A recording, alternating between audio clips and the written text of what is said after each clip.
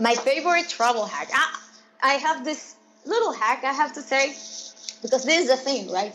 Since I travel so much and work on the go, at least I try to stay in nice places, right? Even if I know that I'm going to be just 3 days at a place, and very likely sometimes I won't stay much at the hotel, right? Because I need to go to a conference. I will need to end up working more there than at the hotel. But when I go back to the hotel and then in the morning I want to have a nice view, I want to sleep well, comfortable, etc., right? So in order to choose a good place to stay, instead of trying to go and filter out and identify the ones that have the best rating or reviews in TripAdvisor, for example, I validate. I always double validate how it actually feels to stay there by going to Instagram. In Instagram, what I do is to look for the photos that have been taken at that place. You know that you can geolocate the photos, right? So I will look the photos that have been taken in that hotel to make sure that it actually looks inside how it is supposed to look and how it is shown in websites, in their own websites or official sites, right? To make sure that I will get very likely what I really expect, and I will be comfortable enough there and have a good experience there and it's how I said before, to have a really good balance of to enjoy traveling, to enjoy staying there, not only thinking about the work, right? And that is how it keeps me going and really keeps the enjoyment of traveling so much. When you travel for a vacation, you don't worry about a wrinkled shirt. But when you travel for business, being connected, being presentable, and not having dead batteries are true causes for concern. So get on board for some business travel hacks with your host, Brian Eisenberg.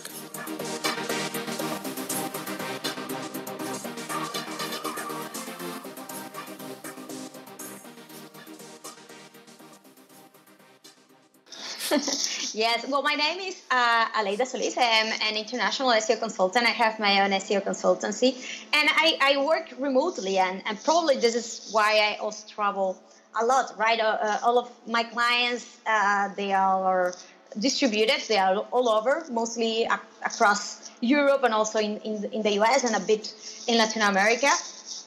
Also, I collaborate with other team members that are also spread out across Europe, and I travel a lot because of conferences. One of the things that I enjoy the most doing is speaking at conferences, sharing, networking. This how I also network. So I speak a lot at conferences. I go a lot to conferences, and I make the most out of the experience also, especially if it is a destination that I really like, to stay a little bit longer, to discover a little bit. So it's a little bit of a mix. So it's because, I work remotely, I work on the go, and that's mainly the reason. About the airport, I am based in Spain, and right now I am living in the north, in Santander, right, which is a small city by the sea, quite nice, but it's not necessarily that well connected internationally. So whenever I need to fly to another European country or to the US, or any elsewhere, right? I need to connect always via Madrid, via Barajas Airport, which was my home airport like until a year and a half ago when I was living in Madrid. So at that, I considered that one my home airport, because it's the one that connects me to all over the world, and it's a nice airport too. I really like the lounges. Yeah. You also operate a website for people who like to work remotely, like you, who will also do a lot of traveling. When you tell us a little bit about that? Yes, well, this is the thing, right? I started working remotely back in 2012 or so, when I was still an employee of an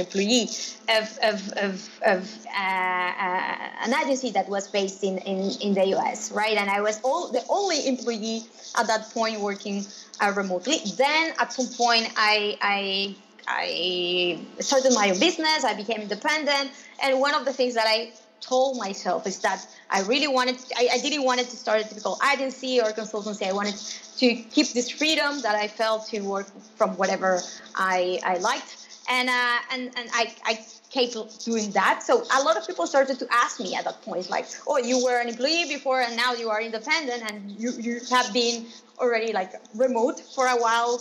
Tell us, how can I do that? Because they were seeing that I was traveling all the time, or working from home, or working from the pool, or that I didn't need to do the crazy commute and going through all of these usual challenges that you have when you actually need to go to a specific place to work, and asking me for tips or how they could become and do that too. So at some point, talking with other SEO friends and colleagues, we understood that there was this need of having a place where resources, insights, guides, references were shared about this. And this is how we started Remoters. Now I have a partner that is called Elisa, and she's also an SEO, and she's also remote. And what we do with Remoters is that we share from references, guides.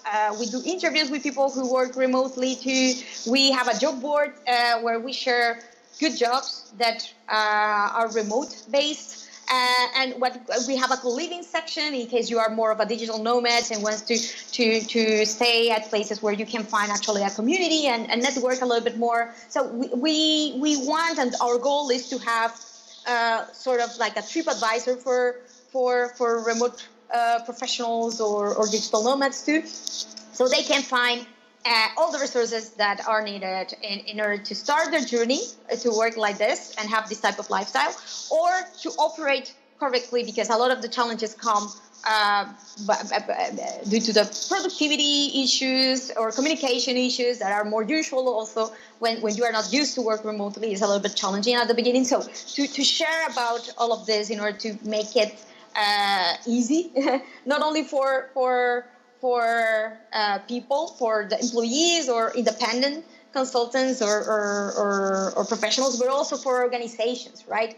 I remember when I was sharing the Remoters idea right at the beginning, a long time ago, to a group of people who were quite seasoned already business owners, many of them. And I remember that unlike when I was sharing this idea with employees or independent people or freelancers, the reaction was not of oh, that's quite nice. I wish I was remote. No, right? Like business owners were more like, oh, but I don't know if that will work, because if it is already challenging for us to keep the communication going while being in a specific place, everybody, right? I don't know how I will make that work if the team is distributed across the globe, right? So this is why we have Remoters, because we know it requires a little bit of work. There are already tools out there, but they are not as used as they should.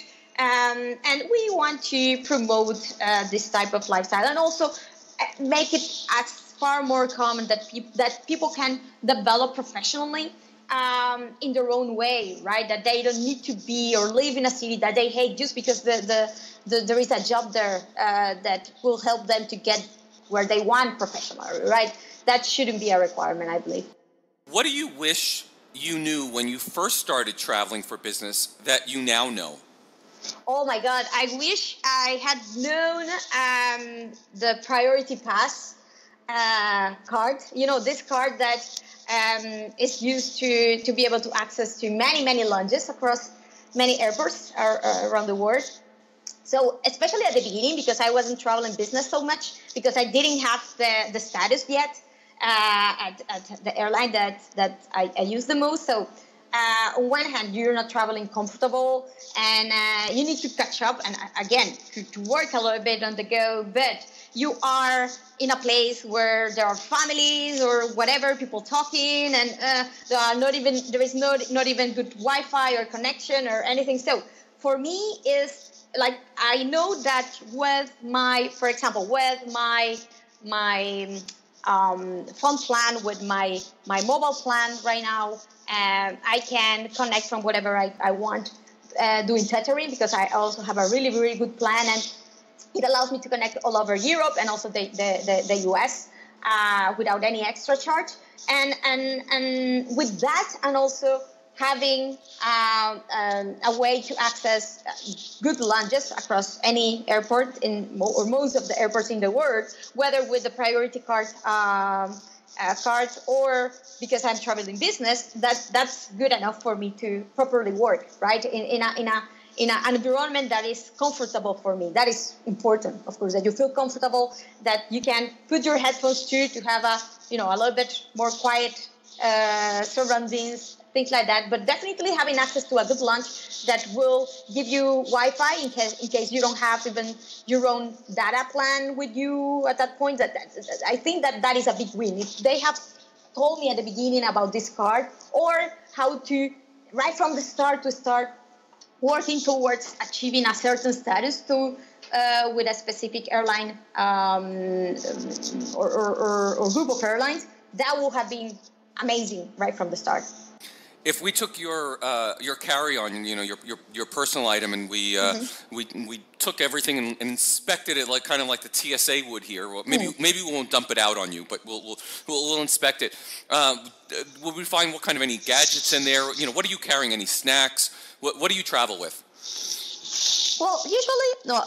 In my carry-on, actually, I will bring mostly my clothes and makeup and hair straighterator, but mostly things like that. But then it's in my backpack, because I bring my carry-on and then Kanken backpack that is also very good for the back. That also makes a whole really, really good difference. That and having the MacBook Pro that is also very, very light, the small one. And even sometimes I travel with my MacBook only. That is even light. It's not that powerful as the Pro, but it's very, very light in case I know that I need to walk around a lot with the backpack. So, but for example, in the backpack, what you will always find is that I always bring an extra battery for my mobile, my Mophie battery. Before, when I had the previous iPhone, I had the case battery, but they don't do it anymore for the iPhone 10. So I have this extra battery nonetheless with me all the time, just in case, right? I will always bring the AirPods to be able to, at any point, if I am even in a train or waiting at the airport, whatever, to be able to watch Netflix. I always download series or movies in Netflix or Amazon Prime before going anywhere that has a non-trivial amount of time where I know that I'll be at the airport or during the flight, right? So I always bring that with me. And then what else? I have a 360 camera that I supposedly had bought it to always take cool photos from whatever and I always bring it with me, honestly. But sometimes I forget about it, and I'm really bad with that. Another thing that I have started to do recently is I have bought the Blinkist app access, and I also have downloaded many summaries of books, non-fiction books. So it's one of the goals that I had for this year for myself, to learn about a bunch of other things, not only SEO and marketing, but I don't know, from finance, economy, things like that. So I for example, I can read 2-3 of these summaries of books. Very interesting instead of only watching movies or TVs too. So I try to have all what I need to entertain myself, or actually to work well, even if I am disconnected too. I try to, and I always think ahead, right? What will I need to download in order to be able to have a productive flight or wait if I don't have connection, right? And I will try to download as much as possible and gather all the information that I need to finish a deck or do an audit and gather already the data that I needed to validate, instead of having online, to have it on my computer, things like that, to keep the productivity going. In all your years of travel now, what is the best lesson that you've learned? The best lesson that I have learned, to never forget my passport, potentially. That is I always bring my passport, just in case. You know that around Europe, I can travel with my identity card. But just in case, I also have my passport, just in case I lose something. So I am very careful with that.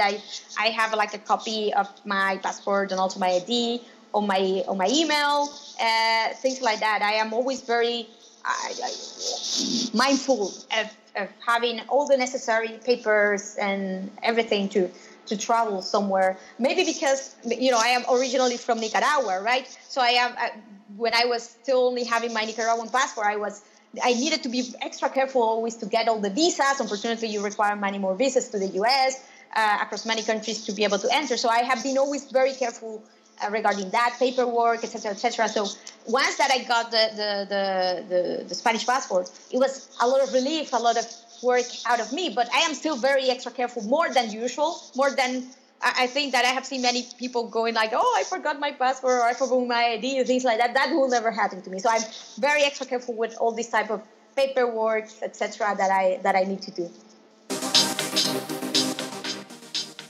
Thank you for listening to Business Travel Hacks with your host, Brian Eisenberg. Catch us on the web at businesstravelhacks.com or at Business Travel Hacks on Facebook and Instagram.